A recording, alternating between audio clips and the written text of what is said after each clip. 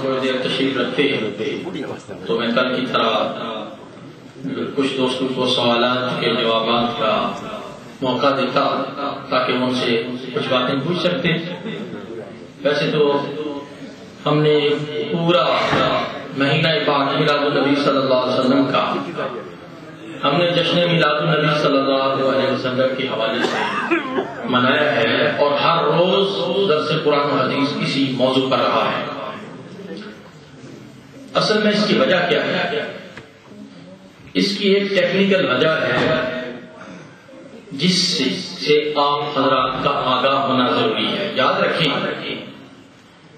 جس طرح اللہ تعالیٰ کی ذات پر ایمان کے حوالے سے کوئی عذر قابل قبول نہیں ہوگا.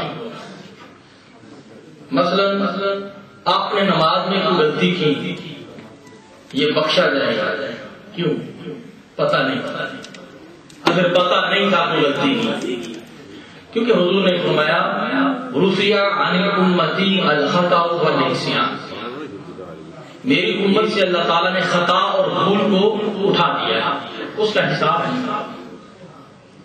لیکن اللہ کی ذات پر ایمان کے معاملے میں یہ عذر قابل قبول نہیں ہوگا قیامت والے دن. ذرا غور سے سنیں. کوئی آدمی قیامت والے دن یہ کہے یا اللہ مجھے پتا نہیں تھا اس لیے تیری ذات پر ایمان میں نہیں لا سکا، یا مسلمان مجھے قائل نہیں کر سکے، یا کافروں نے مجھے بھلوا دیا، گرگلا دیا، اس کا یہ عذر قابل قبول نہیں ہوگا اور وہ جہنم میں رسید کیا جائے گا. اسی طرح رسالت کے باب میں رسول اللہ صلی اللہ علیہ وسلم کی ذات اقدس پر ایمان کے حوالے سے بھی یاد رکھیں کوئی عذر قابل قبول نہیں کیا جائے گا.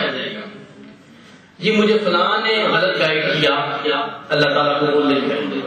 مجھے حضور کے مطلب صحیح پتہ نہ چل سکا، اللہ تبارک و تعالیٰ یہ قبول نہیں فرمائیں. اسی طرح جس طرح اللہ تعالیٰ کی ذات کے ساتھ کوئی آدمی بے ادبی کرتے کوئی آدمی اللہ کی ذات کے ساتھ بے ادبی کرے تو اس کے لیے کسی قسم کی رعایت چاہنے والا آدمی، ایک ہوتا ہے کافر کے ساتھ ملنا اخلاقی طور پر. حضور نے یہودیوں کے ساتھ بزنس کیے، ان کے ساتھ اعلیٰ اخلاق سے پیش آئے. ایک ہے اعلیٰ اخلاق سے پیش آنا. لیکن کوئی اللہ کی ذات کے ساتھ بے ادبی کرے تو اس کی بے ادبی پر مبنی تھاٹس یا نظریات کو غلط نہ کہنا یا اس معاملے میں اس کو معذور جاننا، اس سے بھی بندہ مسلمان نہیں رہتا. یہ یاد رکھیے. اسی طرح رسول اللہ صلی اللہ علیہ وسلم کی ذات اقدس کا معاملہ ہے. جس انسان سے یہ پتا چلے کہ یہ حضور صلی اللہ علیہ وسلم کے متعلق کسی بے ادبی کا قائل ہے اور بے ادبی وہ ثابت بھی ہو، اس کے لیے کسی قسم کی رعایت چاہنے والا انسان بھی اسی گستاخی کے دائرے میں آتا ہے. یہ ایک ٹیکنیکل بات ہے جس کی وجہ سے ہم بار بار یہ گائیڈنس کا اہتمام کرتے ہیں. اب جس کو اللہ تعالیٰ ہدایت دے، اللہ ہمیں بھی ہدایت دے، اللہ ہمیں وہ احتیاط توفیق عطا فرمائے جو صحابہ کرام کہتے ہیں. دیکھیے کتنا نازک. ابھی حضرت بیان فرما رہے تھے اللہ تعالیٰ نے نبیوں سے وعدہ کیا. کن سے؟ نبیوں سے. اب کوئی بھی نبی گناہ نہیں کر سکتا، نہ پاتے تو بھول سکتا ہے. اللہ نے پھر دی یہ بات نبیوں سے اللہ نے کی، لیکن درس ہمارے لیے کہ اے لوگوں دیکھو وہ نبی اور رسول جن کے مرتبے میں کوئی شک نہیں، جن کے عمل میں کوئی شک نہیں، جن کے ایمان اور محبت رسول اور حضور کے ساتھ محبت میں کوئی شک نہیں. اللہ کریم فرماتے ہیں جن کو میں نے ساری کائنات سے افضل بنایا، اگر میں ان کے لیے بھی کسی قسم کی رعایت کی بات نہیں کرتا اپنے محبوب کے معاملے میں. اب نبیوں کے بعد صحابہ کرام ہیں. صحابہ کرام کو اللہ کریم نے فرمایا اور کوئی گستاخی استغفر صحابہ نے بے ادبی گستاخی تو ممکن نہیں، لیکن اللہ کریم نے فرمایا ذرا سی بے احتیاطی، اتنی بے احتیاطی اگر بات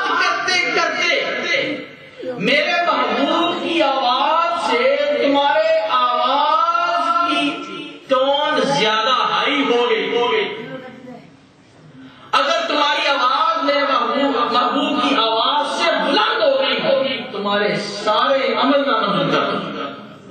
صحابہ سے بات ہو رہی ہے، عام طبقے سے نہیں، عام طبقے سے نہیں. وہ صحابہ جن کو کلمہ پڑھ کے دیکھنے والا اور پھر کلمے پہ مر جانے والا سارے غوث کتب ابدال علماء محدثین اس کے جوتوں کو نہیں پہنچ رہی، جن کی زیارت صاحب بہت ایک نازک مسئلہ ہے. میں بیان کروں نا ایک لمبی بات ہوگی، لیکن احتیاط کا درس ہم کیوں دیتے ہیں؟ کہیں بھول نہ ہو جائے، کہیں کسی کا ایمان نہ ضائع ہو جائے، کیونکہ ذرا سی بے احتیاطی سے یہ ایمان کا نازک مسئلہ ہے. اس لیے یاد رکھیں، باقی اخلاق اعلیٰ ہونا چاہیے ہر ایک کے ساتھ. اس کے علاوہ ہمارا یہ حق بنتا ہے قرآن و حدیث کو سیکھیے. کتنی تقریریں ہوں اور اس سے بہتر دلائل کوئی بھی دلیل کل علامہ شامی صاحب کوئی بھی بات قرآن اور حدیث کے علاوہ نہیں. آج علامہ صاحب مقتدر علماء کے حوالہ جات اور میلاد النبی کا جو مسئلہ ہے یہ تو کوئی مسئلہ تھا ہی نہیں امت میں اختلافی. اب یہ بات ایک ٹیکنیکل یاد رکھیں، امت میں اختلافی مسئلے ہیں، مثلا رفع یدین کا مسئلہ ہے، وہ اختلافی مسئلہ ہے. اب اس میں اختلاف کس نے کیا؟ اس میں تابعین کا اختلاف ہے، اس میں صحابہ کرام کا اختلاف مخالفت نہیں، اس طرح ہماری مخالفت نہیں. اختلاف کیوں ہے؟ ایک صحابی نے ایک حدیث سنی سرکار سے، وہ تبلیغ کے لیے چلے گئے، واپس نہیں آئے، وہ اسی حدیث پر عمل کرتے ہیں. اب بعد میں سرکار صلی اللہ علیہ وسلم نے اس حکم میں نیا حکم جاری فرما دیا. اب وہ بات ان تک نہیں پہنچے، لیکن جو کچھ انہوں نے سرکار سے سنا تو انہوں نے ساری زندگی چھوڑا نہیں. اب جو بات والے تھے انہوں نے نئی تبلیغ جب کی تو وہ جب بات پھیلی بعض علاقوں میں دونوں روایتیں پہنچی، اختلاف پیدا ہوا. ایک نے کہا میں نے تو سرکار کو اس طرح دیکھا، دوسرے نے کہا میں نے تو سرکار کو اس طرح دیکھا. اب پھر انہوں نے تقابل بھی بہت زیادہ جس کو روایت کرتے جو مدینہ کے قریب والے روایت کرتے ہیں، یہ درجے ہیں حدیث کی ترجیح ہے، ایک ٹیکنیکل کام ہے، یہ میں اس کی تفصیل میں نہیں جانتا. اب اختلافی مسئلہ رفع یدین کا مسئلہ ہے، امین بالجہاد کا مسئلہ ہے، لیکن یہ اختلافی مسئلے ایسے ہیں کوئی عمل کرے جس پہ بھی اس کی نماز ہو جاتی ہے. ہم قائم کوئی آدمی رفع یدین کر کے نماز پڑھتا اس کی نماز بھی ٹھیک ہے، نہیں کرتا اس کی نماز بھی ٹھیک ہے. حنفی کی نماز بھی ٹھیک ہے، شافعی کی نماز بھی ٹھیک ہے، حنبلی کی نماز بھی ٹھیک ہے. اب یہ اختلافی مسئلے تھے، لیکن میلاد پاک کے مسئلے میں کوئی اختلاف تھا ہی نہیں. سرے سے حضور کے دور اقدس سے لے کر اس صدی کی ابتدا تک کسی آدمی نے میلاد النبی صلی اللہ علیہ وسلم کو ناجائز نہیں کہا. اب جنہوں نے کہنا شروع کیا کیوں کیا ان سے پوچھو، کیا کسی صحابی نے اجازت دی؟ قرآن نے، میں نے آپ کو بتایا تھا قرآن کریم فرقان حمید میں سورہ مریم میں اللہ تعالیٰ نے دو نبیوں کا میلاد بڑی وضاحت سے بیان کیا ہے، حضرت یحییٰ علیہ السلام کا، حضرت عیسیٰ علیہ السلام. خود حضور نے اپنے میلاد اقدس کے روز روزہ رکھا، ہر سوموار کو روزہ. صحابہ نے پوچھا یا اللہ کیوں روزہ رکھتے ہیں؟ آپ فرماتے ہیں اس دن اللہ تعالیٰ نے مجھے اس جہان میں پیدا کیا، اسی دن مجھے پہلی گئی ہے، اس لیے میں روزہ رکھتا ہوں.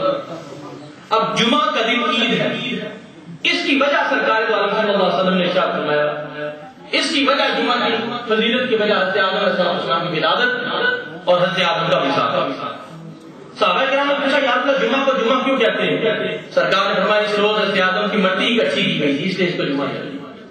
تو بہت سی باتیں ہیں، آپ کا حق بنتا ہے سوال کرنے کا، آپ کا حق بنتا ہے علماء سے پوچھنے کا، لیکن علماء سے بحث و تکرار کرنے کا آپ کا حق نہیں بنتا، ایویڈنس دینے کا آپ کا حق بنتا ہے. اللہ تعالیٰ ہمیں سمجھنے کی توفیق عطا فرمائے.